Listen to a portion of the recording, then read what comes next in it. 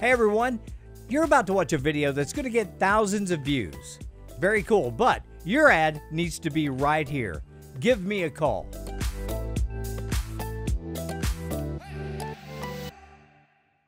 The Cowan Community Center will be holding their Snowbird Square Dance on Saturday, January 13th. It'll be special for families, children, and grandchildren to come along and enjoy these square dances also at this time. Square dancing is a vital part of Appalachian culture, and while the Carcassonne Community Center takes their break for the winter, the Cowan Community Center hopes to carry on where they left off until they reopen in the spring. It is part of our history, part of our culture, unique to this area.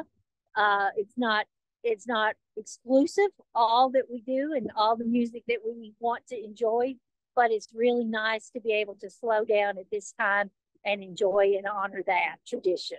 The square dance is $5 per person, and a free soup dinner will be provided. For more information, you can visit the Cowan Community Center Facebook page. For Mountaintop News, I'm Kelsey Fidel.